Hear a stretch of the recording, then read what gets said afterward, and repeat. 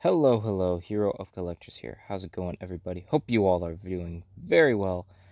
It is now the Monday after SDCC, and I wanted to talk to you about all the Marvel Legends reveals, a few of the other toy reveals that were shown off that I'm interested in. I'm not going to talk about all the companies because I don't collect all the toys from all the companies. So, really quickly before we get into the Marvel Legends, wanted to say that for Star Wars Black Series, there were no figures either revealed or pipelined that I'm really interested in.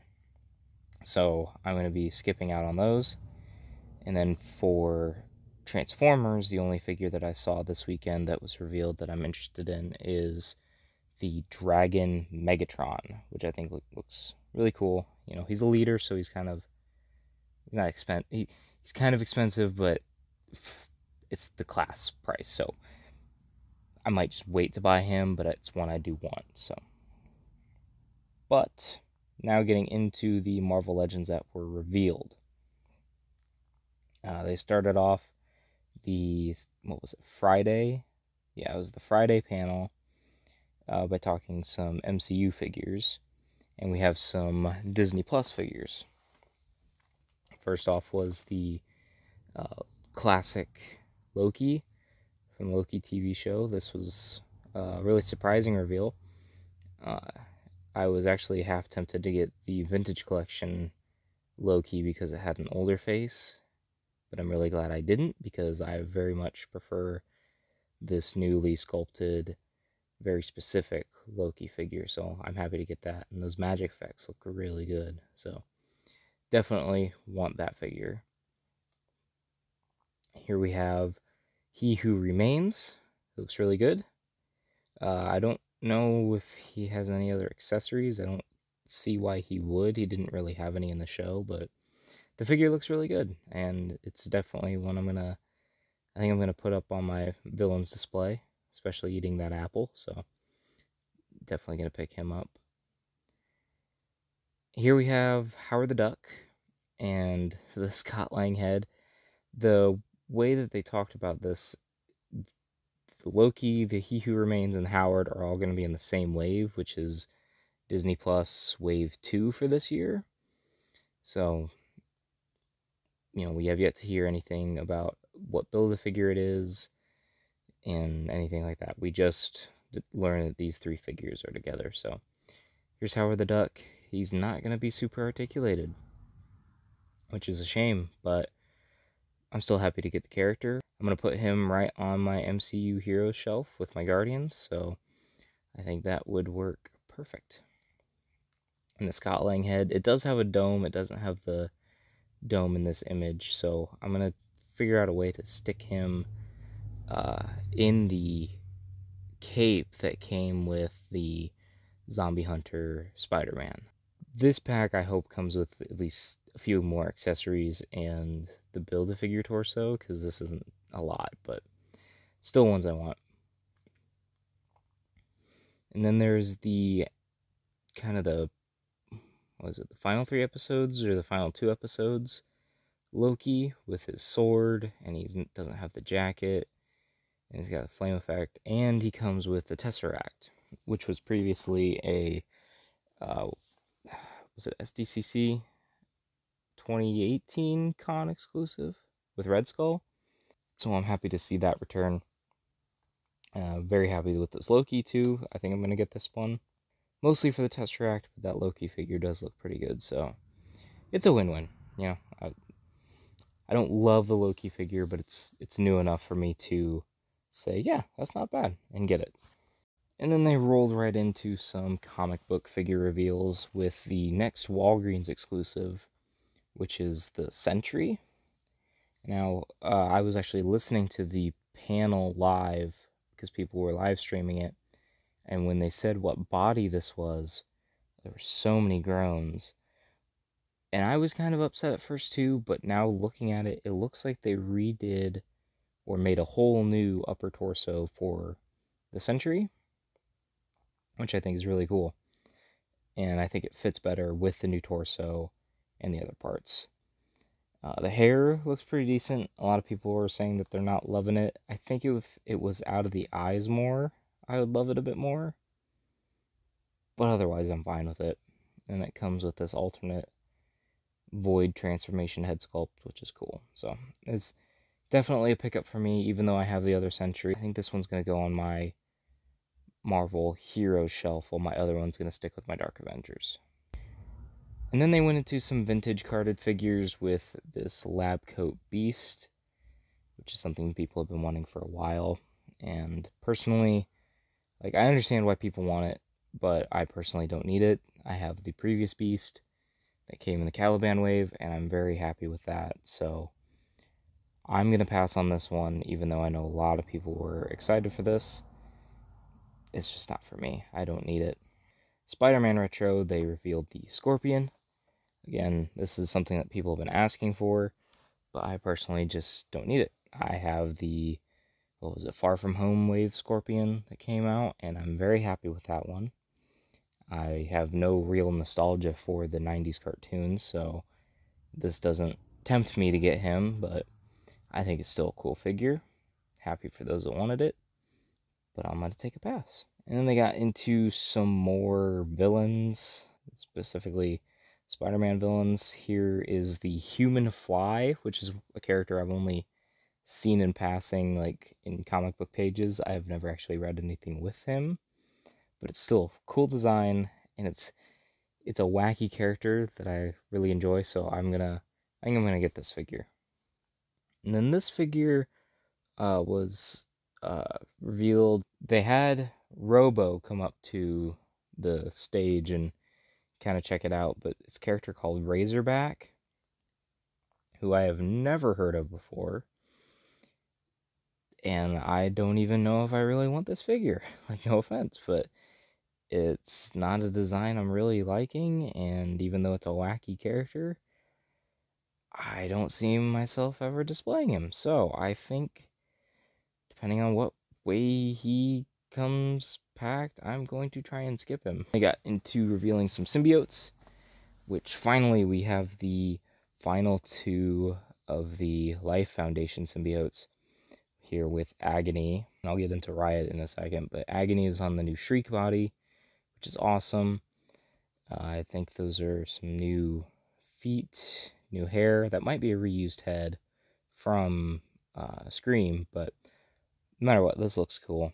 And here is Riot, who I don't love that he's on the Monster Venom body.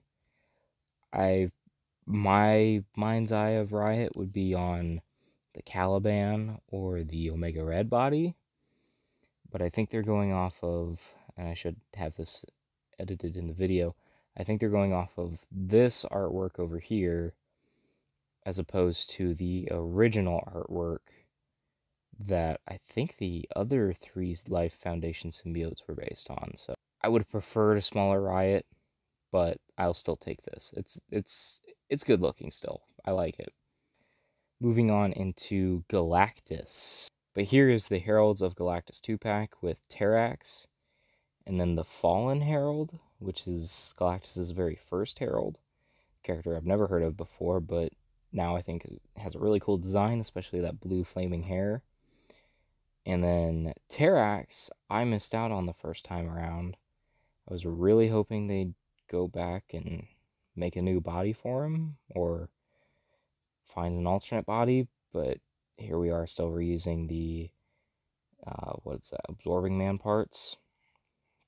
I don't love it, but I'm still happy to get this figure, because I doubt they're gonna, since they're releasing it like this, I doubt we're gonna get some kind of upgrade in the near future, so I'll take it, but I wish it would have been better. And then they announced a Spider-Man 3-pack with Spider-Man and his amazing friends. This set is an easy skip for me. Why? Because I have all three of these figures, and I don't need these upgrades. Yes, the upgrades on Firestar and Spider-Man are nice. Firestar's using the Shriek body, and then Spider-Man's using the Amazing Fantasy 15 body, or the retro animated Spider-Man body. But I don't need him. You know, I'm happy with the ones I have, and this Iceman is on the Pizza Spidey mold, and I don't love that mold anymore. So, it's an easy pass for me, but I understand those that do want this set. And then wrapping up with Friday's reveals, they announced there is going to be a HasLab based around Ghost Rider. It's both cool. It kind of sucks because I was really hoping they would do a HasLab that I could skip, because they've done 2 HasLabs in a row. Plus, I've had to get some Lego D2Cs, so I really don't want to keep buying really big items. And I love me some Ghost Rider, so this, I'm likely going to get whatever this is. I hope it's a Robbie Reyes car, but I was hoping it was something I could skip. I'm happy, but I'm also not so happy. And then Friday, they also did a live Q&A with Dwight Stahl, who gave us a little tease of some kind of gun. I haven't seen any real definitive answers as to who this is. Usually the internet finds all these kinds of images, but I've only seen one around, and that's of the Orb, the big eyeball guy from Marvel Comics, so that would be cool. You know, I wouldn't mind having an Orb. That concludes the reveals from Friday. Now we get into the reveals that just happened yesterday on some kind of unboxing talk stream. I don't know what it was. We finally now know the last figure in the Disney Plus Infinite Ultron wave, and that is She-Hulk. And thank you, Hasbro. I was wanting She-Hulk. I've been really excited for the show. You know, despite a lot of people have been criticizing the CGI and everything, I've been really excited. And this figure looks fantastic. Double jointed pinless knees and elbows. She's got a cool costume. The head sculpt looks great.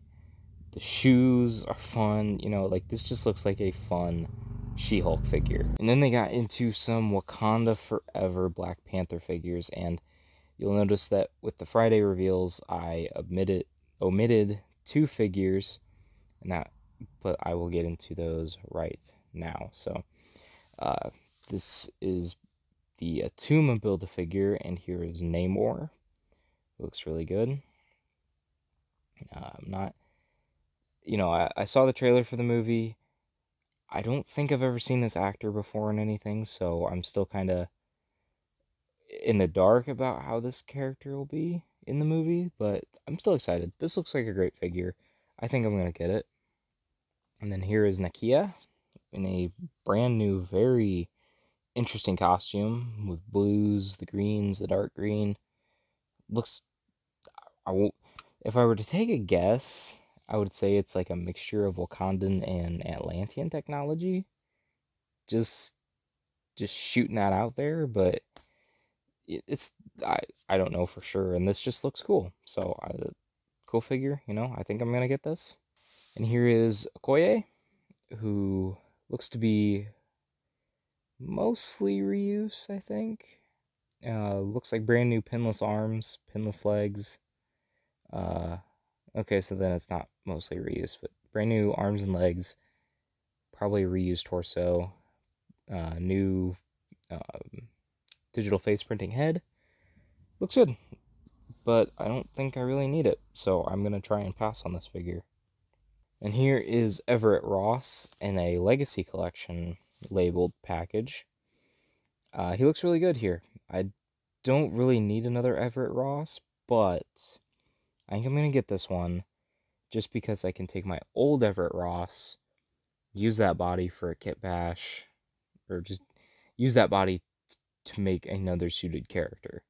So I think I'm comfortable buying this figure to help build a Tuma, but also I can use the previous Ross body for other things. Here we have the first of the 2 figures that I omitted from Friday's reveals, which is the Hatut Zeraze?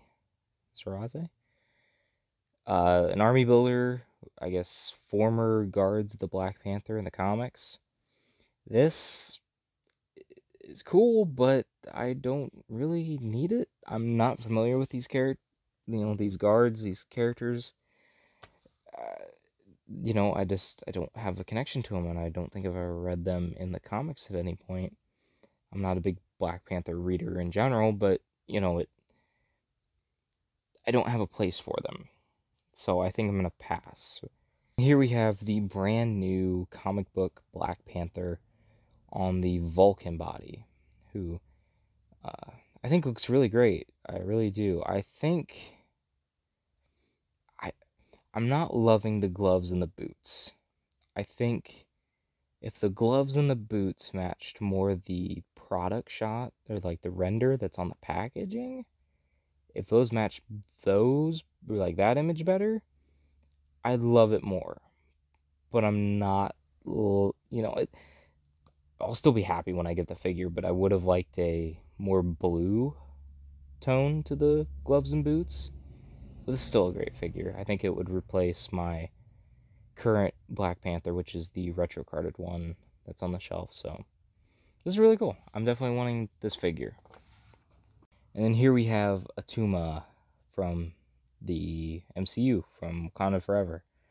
And this is really cool. I like all the like tooth details that's all over this figure. And apparently the mid torso, like the abs, at SDCC they have one of these figures on display and it's blue, but here in all the promo images it's brown. So I don't know which is true, like which is the actual correct way we're going to be getting this. So